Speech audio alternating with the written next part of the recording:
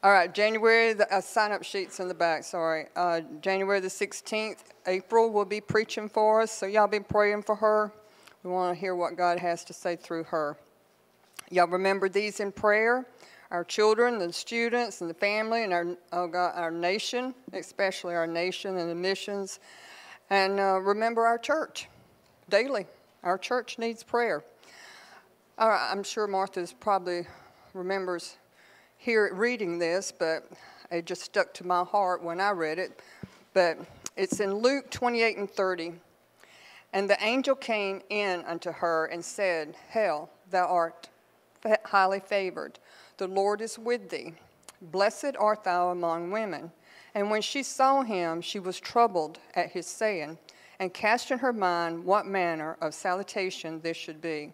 And the angel said unto her, Fear not, Mary, for thou hast found favor with God. Mary was highly favored, but she was also put away by the man who loved her the most. Mary was highly favored, but she was rejected by every person in Bethlehem. Mary was highly favored, but she laid on a dirt floor of a barn and gave birth to a baby she had carried for 9 months. She was highly favored, but in the middle of the night had to leave all that she knew and move to a strange town because God said so. Favor never looks like favor at first. Favor sometimes takes you through frustration, failure, and fear. You want to be favored of God? It may be in the darkest night or the deepest valley, but there in that place where no one sees you and you feel like no one understands, whisper this to yourself. This is only the beginning, not the end.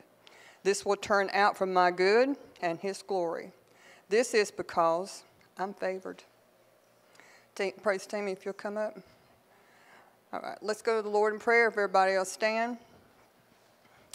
Heavenly Father, we just thank you, Lord Jesus, for your many blessings. We thank you for this day. We thank you for this Christmas season, Father. And let us remember the reason for the season. Lord, we just thank you that we are highly favored children of God. And we thank you, Father, for helping us through the frustrations and the feeling of failure. And help us, Father, to face our fears. And help us to remember, as children of God, we are highly favored. Lord, we ask, Lord, that you'll help Martha with the message today, Father, that she'll bring forth exactly what you want us to hear, Father, and feed your people. Lord, we just ask that you'll be with the praise team, strengthen each and every one that's here today, strengthen each and every one that's not able to be here today, Father. And Lord, we just give you praise and we give you glory because it's all in Jesus' name we pray. Amen.